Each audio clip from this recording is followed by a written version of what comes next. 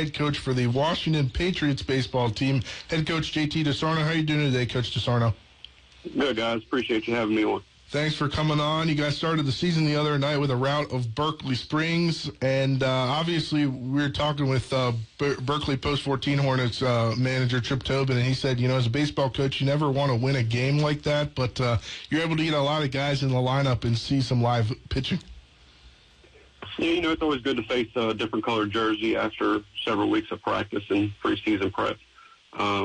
Berkeley Springs, young team, well coached, and we came out with a plan to jump on them early and work that out. So got some of the younger guys in and got them some experience on the varsity level, which may pay off as we move down the road. Coach, your team had a good season last year. Clearly a talented group. What are you looking forward to about this season, and how do you, take the next step to try to make it a little bit farther in the postseason this year? Yeah, so, looking at last season, had a really hot start, a lot of seniors on the team, a lot of leadership that we lost. But, maybe keep it more of an even keel throughout the season. We died off towards the end, and we weren't playing our best ball at the most important time. So I think we just kind of keep a level head throughout the entire regular season and take each day to get better in preparation for the playoffs. Coach, you guys are bringing back some of your players like Colin Reed and Cam Moore that we saw a lot of last season. Who are some of the newer guys that have kind of stepped up into bigger roles that you're looking forward for us and everyone else to be able to see this season? Yeah, so, obviously it starts off when anytime you get your 3 and 4 hitters back in the next year, it votes well for yourself offensively. Cameron will be making the move from mainly outfield to behind the plate this year. He's kind of waited his turn, so I'm excited to see him in that role defensively. Some other guys, obviously there's Colin, and he's not only the leader, but he commands the entire field anytime he steps on it. He's always a step ahead of the other team, it seems like, with what they're going to do. So he's my coach on the field. Some of my guys that got some playing time on varsity last year, I expect to really step up. Brandon Dunbar, Josh McCarthy, both were kind of like my 10 and 11 guys off the bench last year, and played some significant innings, as I needed them last year. I'm going to rely on them heavy. Both of them probably see a lot of time in the outfield and on the mound as well. I have another senior that took a year off, Andy Clem. He's, really flashed his glove through the preseason, and really happy that he made a decision to come back and play for his senior year.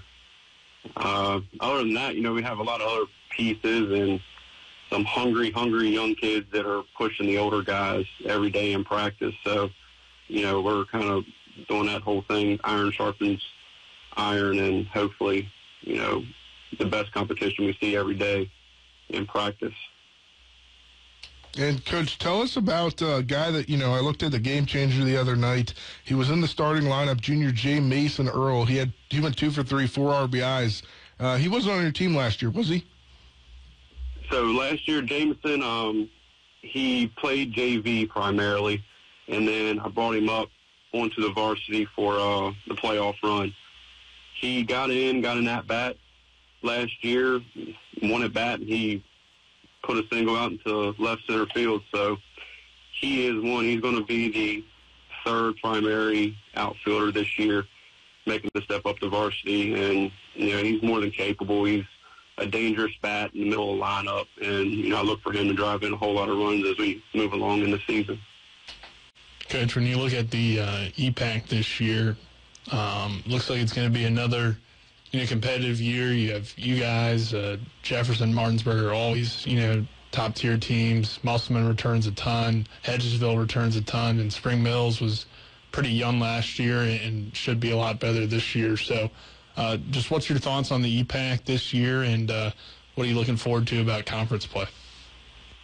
The funny thing about this area is it seems like each team loses those big names each year, but somehow, some way, we all kind of put it together the following year, and new kids and new names and faces step up and make it a whole competition the entire season.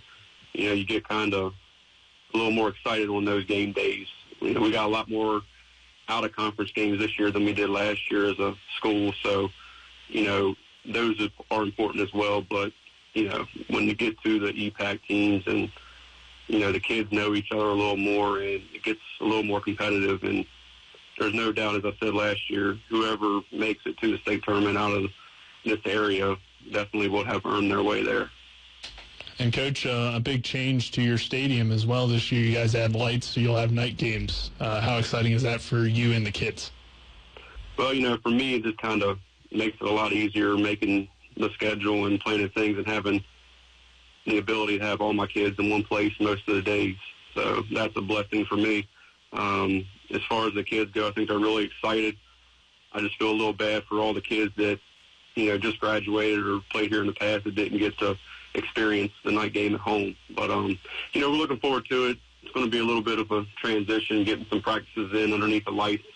It's a little bit of a different look here, playing under the lights versus playing during the day. So it's something we're getting used to, but might be a pretty decent home field advantage.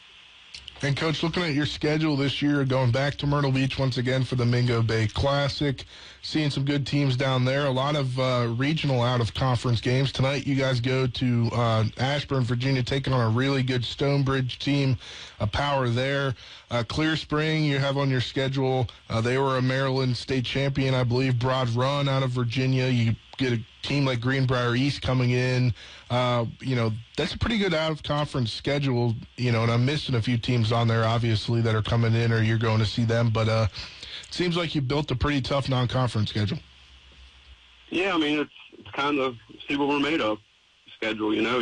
I think Stonebridge is going to be a really solid team that we face tonight.